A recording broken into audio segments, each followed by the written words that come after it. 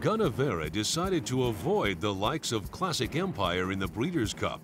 Now he finds himself trying to take down the richest race of the year at Delta Downs. Gunnevera coming up on the outside. Oh, he's got him. Gunnevera has won the Saratoga Special. But dodging the Winter Championships is no guarantee of an easy victory. Laurent Giroux figured out the best way to guide Thirst for Life to the winner's circle. Thirst for Life chased by Just Move On. Thirst for Life gets it by a neck. And Bob Baffert is flying under the radar with a colt who's improving with every start. Hot Sean's the leader, and Hot Sean will be the winner. A length and 3/4 at the judges. The Grade 3 Delta Downs Jackpot, Saturday at Delta Downs. Well, $1 million on the line for the connections going in this year's Delta Downs Jackpot. It'll go as race number 7 on Saturday. And joining us on the line to talk about his chances, trainer Steve Asmussen. He's going to send out Tapizar from that outside post. And Steve, from what I was learning with this race, the outside's actually a pretty good place to be.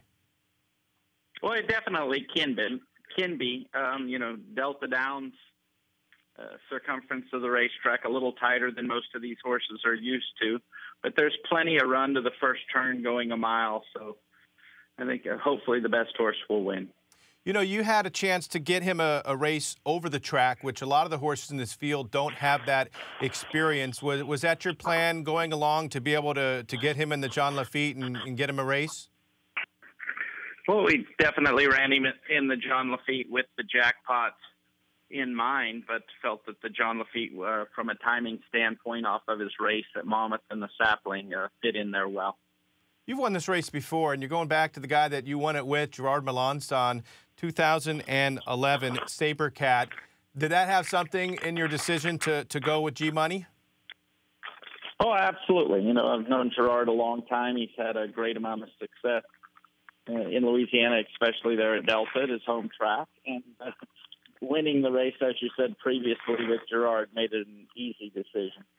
You know, your horse got beat pretty handily by Gunnevera in the Saratoga Special, but things did not go his way that day. He came back and he proved himself a stakes winner in the Sapling at Monmouth Park. Were you very pleased with the performance on that day? Yes, he's a nice horse, always shown a lot of talent. I do think that he is getting better with time. Been a very sound horse. He's continuing to physically develop. So he has run some nice races in the past, but I still feel that his best is ahead of him. And he won first time out in a 5-furlong race, showed very good speed that day. In the Jean Lafitte, maybe it was because of the inside post and the trip just didn't work out early, but are you trying to teach him to be able to race from off the pace? Well, I think that, you know, at the mile distance, he's very well suited for it. He's a good mover. As you mentioned, he's capable of speed, but doesn't have to show it. I think with him in the hands of Gerard from the outside post, you let him break and just find what spot you want. He showed no trouble navigating the turns in the Jean Lafitte. So I'm hoping that Gerard can work out a comfortable trip with him. You know, he is by Tapizar, who himself is by Tapit. What can you tell us about this young sire? I'm obviously very high. I mean, Tapizar's horse won the Breeders' Cup Mile for us, so a Winchell-bred Tapit out of a very good family. And I think that Tapizar will be one of several nice runners for Tapizar as a sire. All right, Steve, best of luck. I know you'll have some other chances on the day as well on Saturday at Delta Downs. We'll see you there. No, thanks. All right, Steve Asmussen, trainer of Tapizar, who would be breaking from post position number 10, going for $1 million in the Delta Downs Jackpot. Saturday, it'll go as race number 7 at Delta Downs.